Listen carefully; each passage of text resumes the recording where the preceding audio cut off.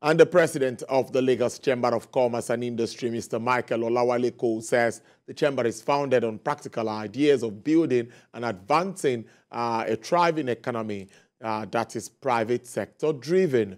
Mr. Olawale Cole said this while highlighting plans for the celebration of the chamber at 135 years of business advocacy and value creation. Established in 1888, LCCI has grown to be the largest number of commerce in West Africa, with thousands of members.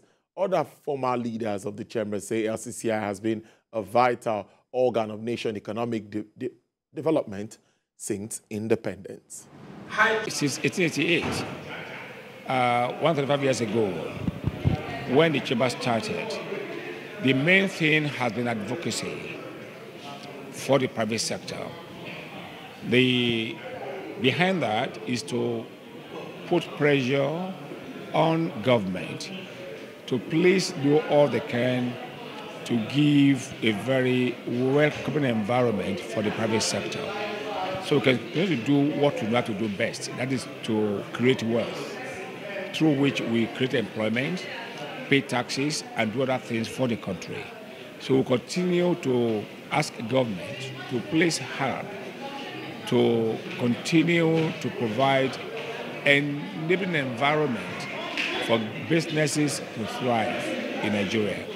The chamber is #1 chamber in Nigeria, and it's maintaining its leadership status in Nigeria.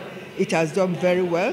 It has, in areas of leadership, governance, mentorship, and so many reforms that the chamber has initiated.